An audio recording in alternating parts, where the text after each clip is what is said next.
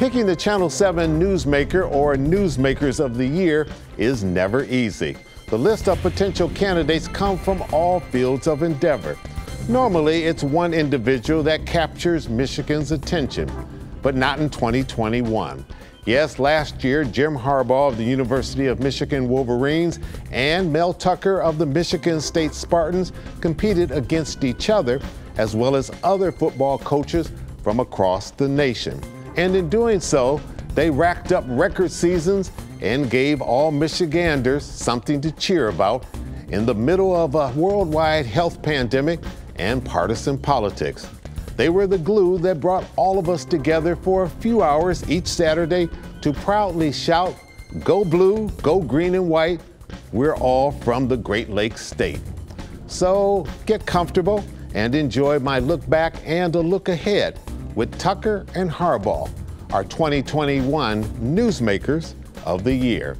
It's Sunday, January the 30th. I'm Chuck Stokes, and this is a special spotlight.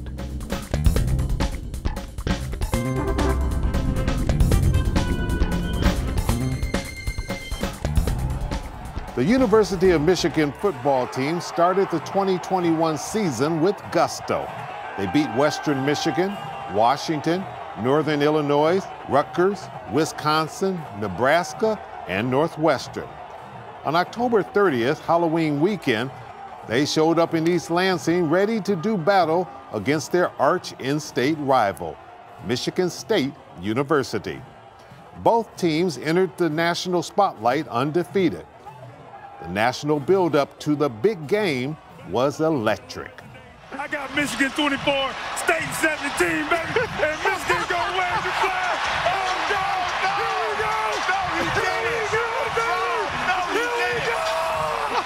go. But on this Saturday, the trick or treat would be on the Wolverines. Running back Kenneth Walker put on a display with his 5 touchdowns to overcome Michigan's 16-point halftime lead.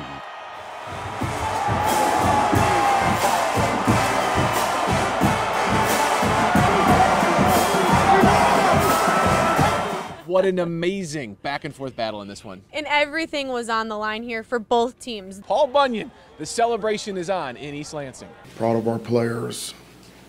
One thing that we know about our guys is that they're gonna keep playing. They're never gonna quit. We still got all our goals in front of us. You know, it's a tough loss, but one that I think we can bounce back from. Players played hard. You know, now they're gonna have to strengthen the resolve. And that's exactly what they did. They tackled Indiana, Penn State, and Maryland. But on November 27th, inside a packed Big House, Jim Harbaugh's winning season came down to one nagging question. After 5 tries and 5 straight losses, will you ever be able to beat the Ohio State Buckeyes? Well, it's real simple for me. Go blue, baby. I got the flag today. He's off. I got the flag today. Man, you ain't on your job. You ain't on your job, baby. In dramatic fashion, Coach Harbaugh and his hungry Wolverines delivered their answer. Led by the defense of Aiden Hutchinson and the offense of quarterback Cade McNamara and the 5 touchdowns of running back Hassan Haskins, the Wolverines manhandled the Buckeyes. Michigan defeats Ohio State 42-27. Finally. Michigan fans charged the field for what Hutchinson said was the loudest crowd he's ever heard in Ann Arbor. And for good reason. Everybody in this building wearing maize and blue had plenty of reasons to cheer on Saturday. Jim Harbaugh finally getting in the win column against Ohio State as a head coach. Asked afterwards to compare this win against the Buckeyes to all the other wins he's had here at Michigan as the coach, he smiled, and his answer was simple. It feels like the best one, you know. It sure does. We just knew that, you know, we were confident in everything we've done this year. You know, it's nothing, you know, we just didn't fear anything, and, you know, this team is dedicated, they put in the work, and we knew we were prepared. This is the game. This is why everyone comes here. You said that this week, to finally get the job done. What is running through your mind right now? Man, I can't even express my emotions right now, man. Everything's running through me. We got the job done, and we're not done yet. The snow falls. You guys got to C.J. Stroud today. Everyone talked about their strengths. Your defense, that front seven, that was a strength you guys had. How confident were you coming into today? Man, we were so confident, man. We went out there, we executed, we did our job. We had guys making plays, and we got the dub. You know you could have gone to the NFL and you could have been a top draft pick. You wanted to come back. As you look back on that decision, what do you make of all of it? Man, this is why I come back. All this is why I come back. From there, Michigan went on to pound the Iowa Hawkeyes 42-3 and win the Big Ten championship, earning them a chance to play #1 Georgia in the Orange Bowl, where they were unsuccessful facing the powerful Bulldogs. Nevertheless, the Wolverines finished the season with an outstanding 12-2 overall record. Yes, it was quite a season. One important footnote. We wanted to talk to Coach Jim Harbaugh in person or via Zoom about his sensational season last year. We know he's been on the road recruiting for this year's season. But he did send us this very nice statement. Due to recruiting commitments, I am unable to accept this award in person. I want to thank the leadership of WXYZ for selecting me as a recipient of the Newsmaker of the Year award. A rising tide lifts all ships, and this recognition is about our team. We had great success because of the hard work and effort of the players and coaches. The players made this a championship season on the field and conducted themselves on and off the field with great character and respect for this university. Our fans were tremendous all season, and our team appreciated the support that everyone showed to our program.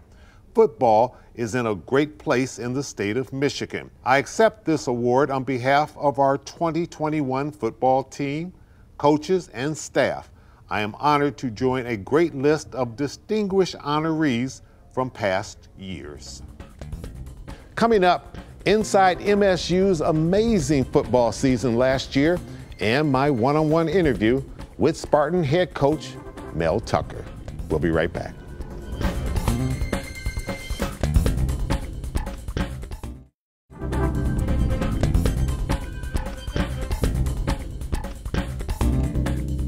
It's perfectly quiet now, but during the 2021 college football season, Spartan Stadium was a tough sea of green and white that opposing teams didn't want to enter.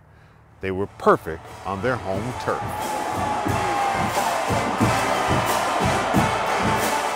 In addition to defeating Michigan and keeping the coveted Paul Bunyan Trophy another year, MSU overcame all their opponents in 2021 except two, under head coach Mel Tucker. I recently caught up with the busy man for a thoughtful one-on-one conversation inside the Spartans East Lansing Stadium locker room.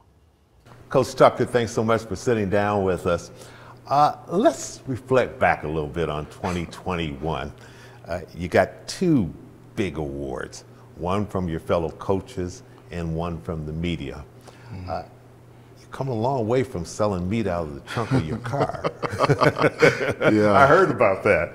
Yeah, it was a good season for us, and you know, we've come a long way as a program. And anytime you receive an award like Coach of the Year, it's really a team award. It's not about me. I'm not a one-man show by any stretch of the imagination, and we all know football is the ultimate team sport. So that's just a reflection of our entire organization, all of our coaches, our support staff, you know, our players, you know, our administration, President Stanley, you know, Alan Haller, our board. It's really just a reflection of the what we've accomplished as a university, and so it's really very humbling, and I was absolutely honored to receive those type of accolades for Michigan State University. Would it be safe to say, Coach, because you've been around football a long time, you've got a very diverse career, but was this the year where things just seemed to really come together, that maybe you got the greatest satisfaction? May not have been the greatest year, but the greatest satisfaction? Yeah, I was very proud of this football team, and before the season began, a lot of people ask me, what would success look like? You know, what would that look like for you as a coach? And I really gave an answer that I'm not sure was very interesting, but I said success for us would be if we reach our full potential.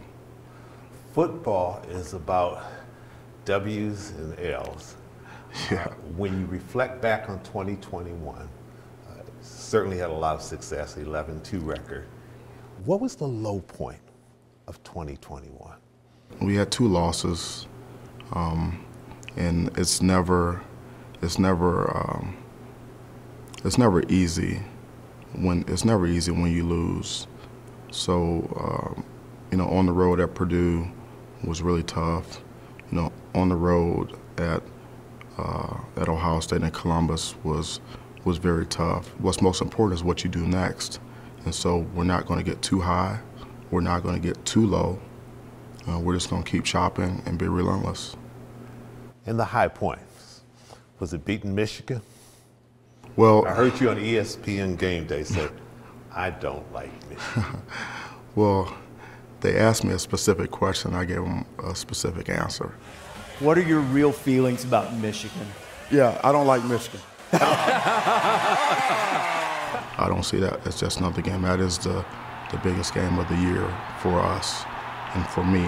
And so being able to, like you said, you know, finish in the left-hand column in that game is very, very important.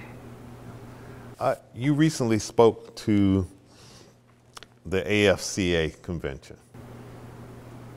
And you told the audience, you said, success leaves clues.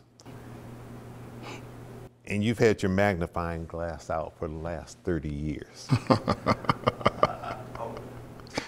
What did that mean? And talk a little bit about that, because when you came to Michigan State, you said you wanted to change the culture. Yeah, well, you know, I have paid very close attention the past 30 years. I've been around a lot of great football coaches, and I've been a part of some great organizations. And success leaves clues. That really talks about, you know, when you see an individual or you see an organization, you know, have success and they're able to sustain it, you know, they're doing something right. They're doing something right. So maybe you ought to investigate. Maybe you ought to pay attention and maybe incorporate some of those things that is helping that individual or that organization be successful. Who's been your greatest mentor? Who did you learn the most by, that you've taken what you learned from them and applied it here at Colorado and also at Michigan State? That's a tough one because even going back to my dad as my first coach in Little League Baseball, you know, I just learned so much from him.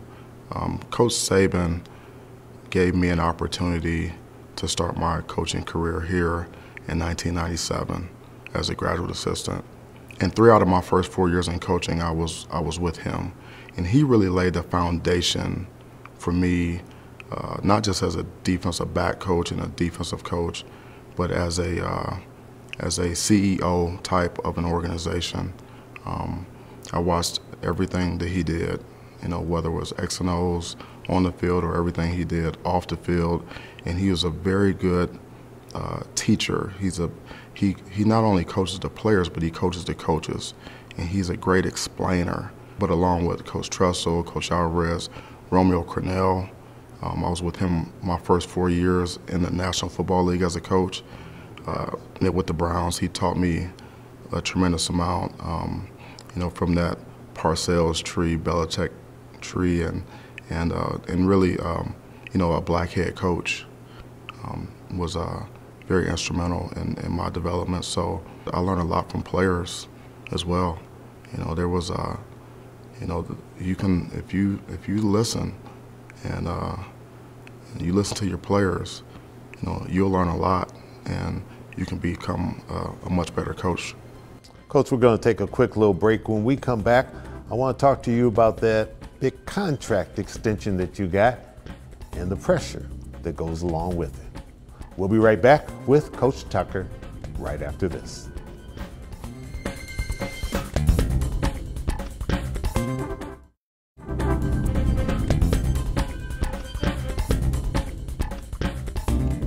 Coach Tucker, you brought great joy to Spartan Nation. You gave people in Michigan, whether they were a Spartan fan or they weren't a football fan at all, it gave them a release from COVID-19 and something to cheer about last year. Your school rewarded you with a contract extension. Not bad. Beats selling meat out of the trunk of your car, $95 million over 10 years. But I think they're making a statement. They're saying, we're investing in you and we want you to stay here for a long period of time. So what are your goals? In 10 years, what do you want to achieve for this university? Yeah, I've said it before, that I believe that Michigan State can and will be a championship program. I want to bring... You want a national championship? I want to bring a national championship to Michigan State, and I want to be in that conversation year in and year out, period. If we, are fortunate enough to get to that point where we can play for a championship, it's not going to be about the opponent. It's going to be about what we do and our process and our plan and how we prepare and how we compete and how we finish. I'm a Midwest guy. I'm from the Cleveland area. My parents are 3 hours and 15 minutes away. I played at Wisconsin. I'm a Big Ten guy, and East Lansing is a special place to me. It really is. And so, everything that I have wanted to accomplish as a head coach in college football, I want to do it here. Coach, as we're recording this, is Dr. Martin Luther King Jr.'s birthday. When we come back, I want you to talk about what that means to you and what you're trying to do here at Michigan State University. We'll be right back.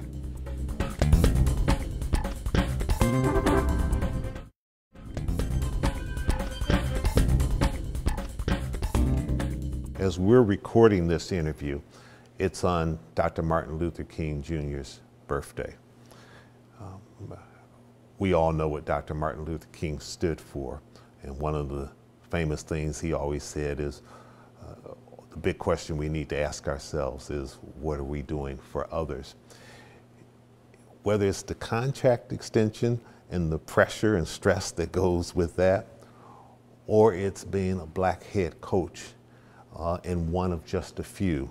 And if you look at the pros, and you certainly have been in the pros as well, there's one black head football coach, yet they're black players all over the field. Talk a little bit about that. One, the pressure you feel, but also the responsibility that you feel as a barrier breaker. Well, my parents, when I reflect back, my parents just really, did a phenomenal job with me. I was the only child for 8 years, and I knew very early on, and they made sure that I knew that I was black, and that there were going to be challenges for me, and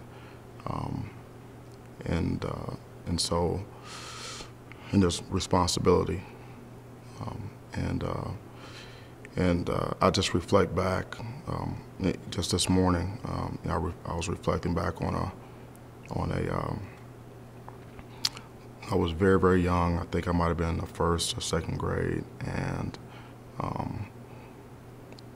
I used to say when I was younger that I wanted to be an astronaut, and so it was Halloween, and my mom asked me what I wanted to, what type of costume I wanted. I said I want to be, I want to be an astronaut. So she goes to the store, she picks up an astronaut, costume, and it had the mask and all that, and it was the mask was white, is a mask of a white person. And my mom's an artist, and she paints, and she painted the face brown.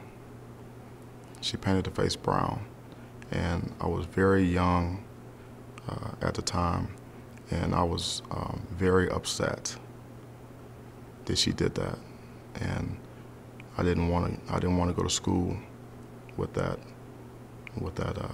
costume, with that mask.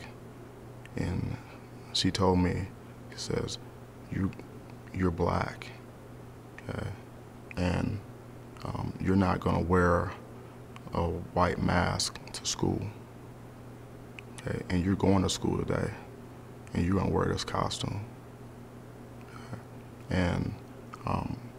And I felt, for some reason, I felt a tremendous amount of pressure, for some reason, at a young age, when I walked into that school. And, but, you know, at the end of the day, when I got home, you know, my mom said, well, how'd it go today? And I told her that it went well. And I got a lot of compliments on my costume from my teachers, and so, you know, pressure is a privilege. It really is, and there's no one that can put more pressure on me than I put on myself. And I mean, that's it's been that way for me for my entire life. It's that way now. I embrace it. I know that I have a huge responsibility. I know that there's a lot of people looking at me and evaluating me and saying, want to know how's it going to go. And I know that I'm helping to create opportunities for other black coaches, other black people in this country, and to me, that's a privilege. This year, the Michigan Wolverines will host the Michigan State Spartans on October 29th, Halloween weekend. It will be the 115th meeting of a rivalry that started way back in 1898. Once again, congratulations to newsmakers Mel Tucker and Jim Harbaugh, and we wish both of them the best of luck this football season. I'm Chuck Stokes. We'll be back next week with more newsmakers in the spotlight. We hope you have a great week.